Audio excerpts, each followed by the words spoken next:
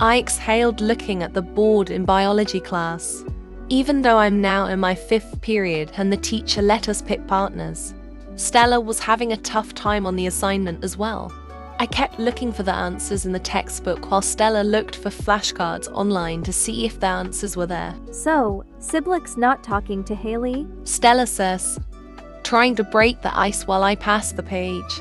Horrible angle to start on, but it's one of the main topics I'd like to talk to her about before lunch. Consider that a sunken ship, I say, and she raises an eyebrow. Don't tell me Haley's been overthinking it. She asks as I write down something on one of the questions. I don't blame her, but that's not something I'm ready to focus on right now. I want to know, how on earth did you think dating Tanner was a good idea? You're one to talk with your promised boyfriend. She muttered, but I was able to hear her. What did you say? Not important, but Tanner admitted his feelings and I still had feelings for him, so why not? She says, trying to defend her feelings, which I respect, but at the same time, wouldn't let it slide. I thought we were moving on from the toxic, overprotective best friend. No, I can't. Considering the situation Calamus put us in, I can't trust anyone outside the friend group, which makes me wonder what you're going to do. I'll talk it out with Oliver, I say, not wanting to give much detail on my history with Oliver. You're kidding? He left us when we needed him the most. He left to protect me from more drama. I'll see when I can talk to him throughout the month. Maybe March, since that's around the corner. Sure, take your time, I guess. Illumin never rushed me, so I don't understand why you're rushing me, I say, and the bell rings, causing us to clean up our things and leave the room to cafeteria. I'm just saying, Calamus is no walk in the park.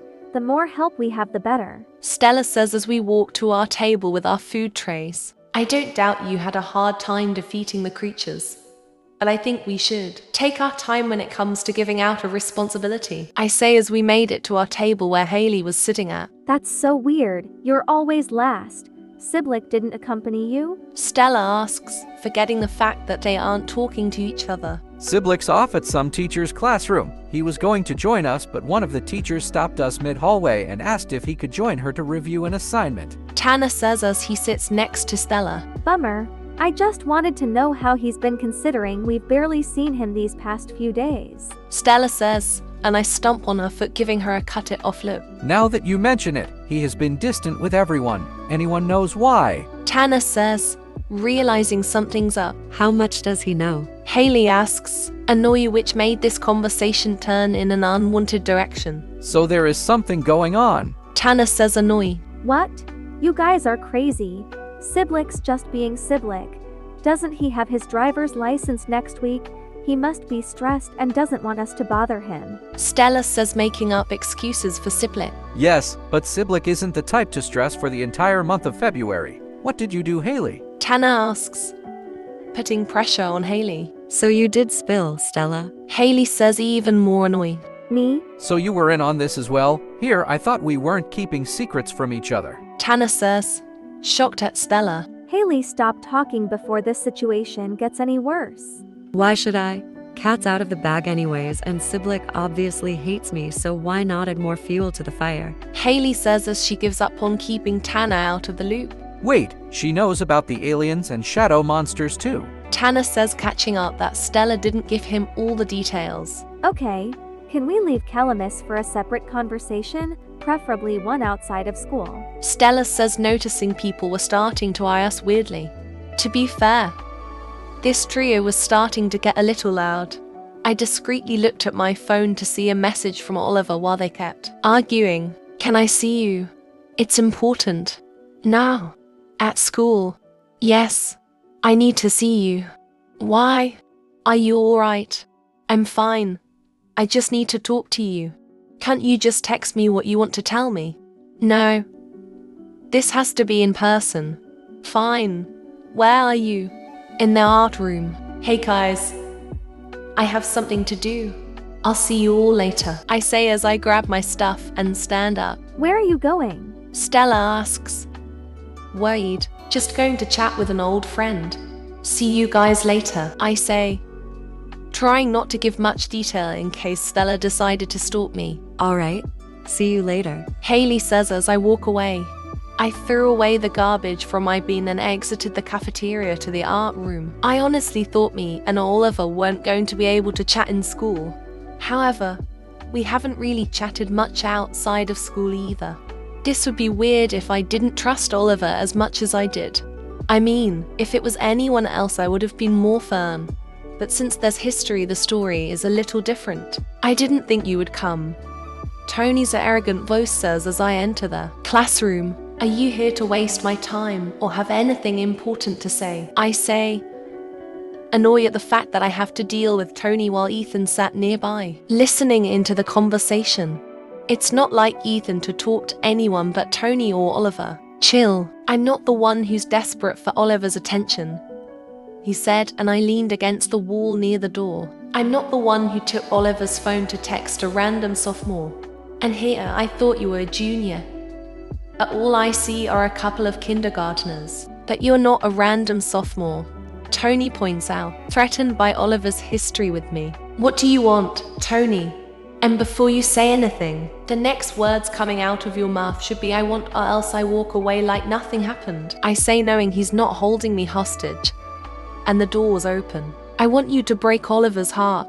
It's obvious he still feels some way for you, Tony says in a serious tone, and I couldn't help but laugh. And why on earth would I do that? I say, looking at him up and down, noticing that his star didn't fit his personality. Because I'll expose you to your friends for helping me out. You sound so dumb.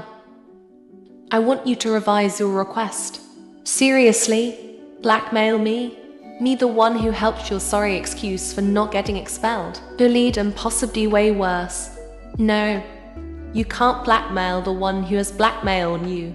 That's not how it works. So my turn to put an offer on the table. Either you leave me alone. That includes you, Ethan, no more stalking. Or I expose you on the school's drama accounts. I say, being firm as I walk to the door. Come on, you can't be serious. Tony complains. Are you? Oliver doesn't need you anymore, so why bother showing up here? He says, making me turn to face him, blocking the exit. Excuse me, I say, confused. Think about it, Haru. Oliver texts you out of the blue and you show up. What were you expecting him to say? I miss you. I want you to be friends with me again, he says, trying to get a reaction out of me. We are friends, I say confidently. Are you? Because I wouldn't ghost my friends after a funeral. Tell me, how many times have you hung out with Oliver after the funeral? That doesn't matter, Tony, I say angrily, causing both Tony and Ethan to smirk. It doesn't. So if Oliver did something that could possibly put you in harm's way, you drop everything and put your life on the line for him? He'd do the same for me, would he? Because I highly doubt it. That's enough. Haru's loyalty should have never been questioned in the first place. Oliver's voice says from behind me, making me exhale heavily and enter the classroom so there would be some distance between us. Was I ready to face him again? At first, I blamed myself for what happened to Siblik not being able to get proper closure. Then, I blamed Oliver for his plan on covering up Tony's name. Now, I'm just confused about what to think of Oliver and my relationship. We used to be the perfect duo. Best friends, and amazing at covering secrets the school didn't need to know about. Oliver, Ethan says, breaking the awkward silence that lasted less than 5 seconds. I think you might want to give me my phone back, Tony. I'm sure you don't want any more trouble than you've already caused. Oliver says, and Tony eye rolls as he gets up and walks over to Oliver, giving him his phone. We'll talk later, Oliver says before Tony walks past Oliver and leaves the room. Whatever, Tony says as he leaves. You too, Ethan. We'll talk later.